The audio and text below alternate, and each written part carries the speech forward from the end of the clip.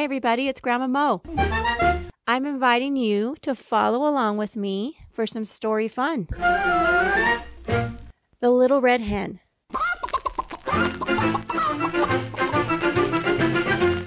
Once upon a time, a cat and a dog and a mouse and a little red hen all lived together in a cozy little house.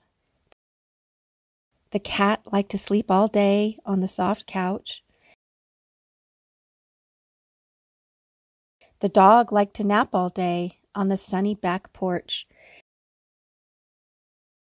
And the mouse liked to snooze all day in the warm chair by the fireside.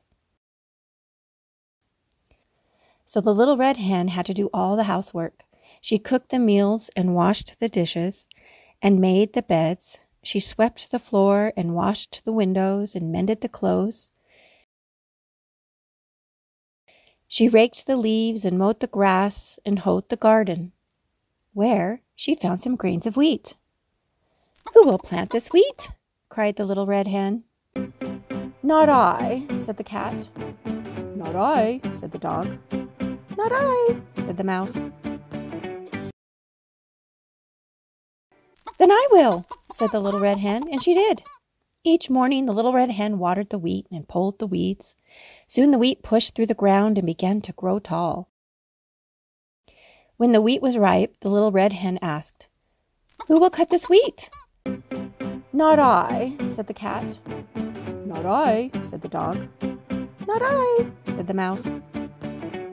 "Then I will," said the little red hen, and she did. When the wheat was all cut, the little red hen asked, "Now who will take this wheat to the mill to be ground into flour?" "Not I," said the cat. "Not I," said the dog. "Not I," said the mouse.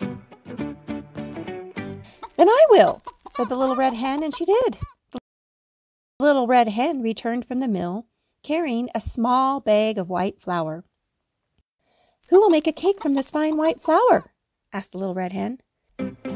"Not I," said the cat.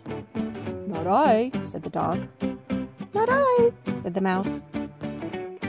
"Then I will," said the little red hen, and she did. She gathered sticks and made a fire in the stove. Then she took milk and sugar and eggs and butter and mixed them in a big bowl with the fine white flour. When the oven was hot, she poured the cake batter into a shining pan and put it in the oven. Soon a delicious smell filled the cozy little house. The cat got off the soft couch and strolled into the kitchen. The dog got up from the sunny back porch and came into the kitchen. The mouse jumped down from his warm chair and scampered into the kitchen. The little red hen was just taking a beautiful cake out of the oven. "Who will eat this cake?" asked the little red hen. "I will," cried the cat. "I will," cried the dog. "I will," cried the mouse.